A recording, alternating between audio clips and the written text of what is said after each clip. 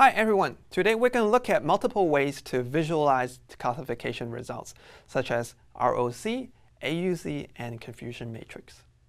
A common way to visualize classification result is to use the confusion matrix. So the name is confusing, but what it does is actually very simple.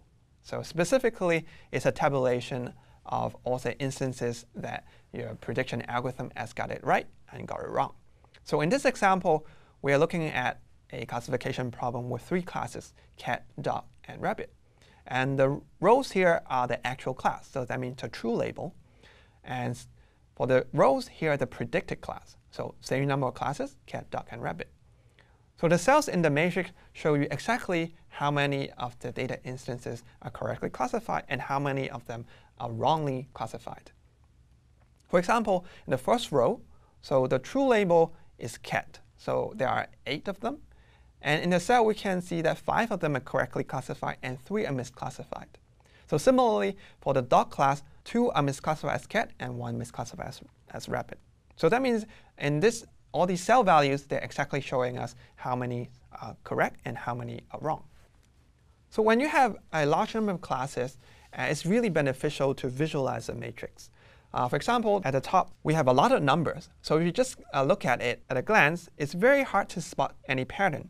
But on the other hand, if you visualize this matrix, mapping color value to the numerical value, let's say darker means higher value, that's really easy to see that the diagonal value is pretty dark. So that means that is what you want, because that means the classified, the predicted class is actually matching the true class.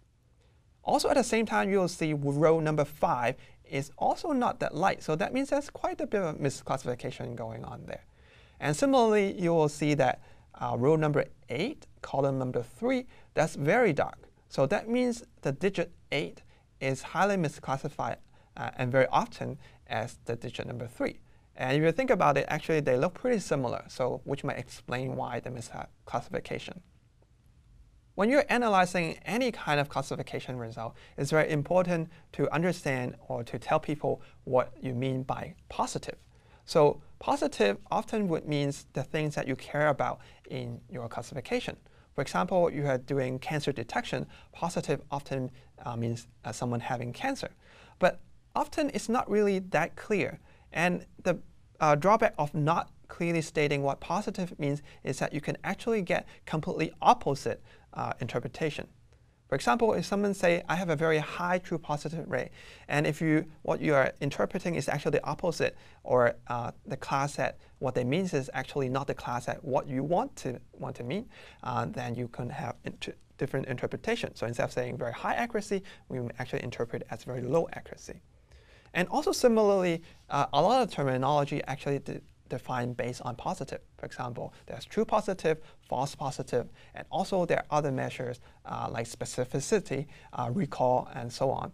So all those are dependent on the definition of positive. So that's extremely important to declare that very clearly. Another way to visualize classification result is using the ROC curve, which stands for receiver operating characteristic. So what does that mean? So we'll look at an example. Here's the ROC curve of the classification result of a malware detection problem. Here, positive class means malware, and negative class is benign file, such as Microsoft Word.exe. And in an ROC curve, the horizontal axis is false positive rate, or false alarm.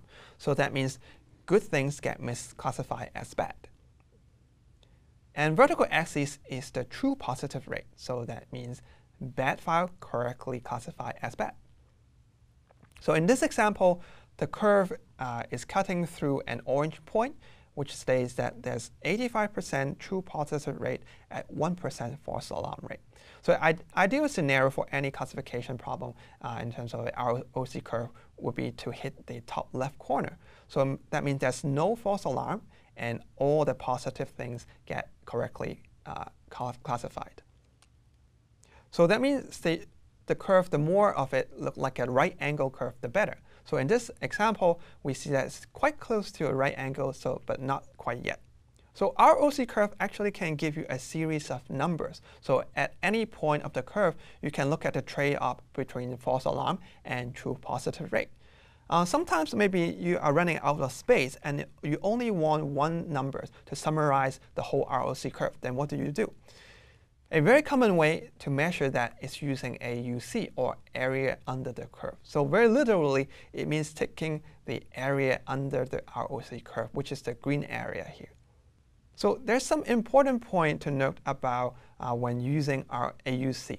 So for example, if someone tells you that there's a fantastic machine learning algorithm and it achieves a 0.9 AUC score out of the maximum 1, then what do you think? Would you say that it's a great algorithm because it's very close to 1? Or maybe it's not. So you should be very careful when you use AUC.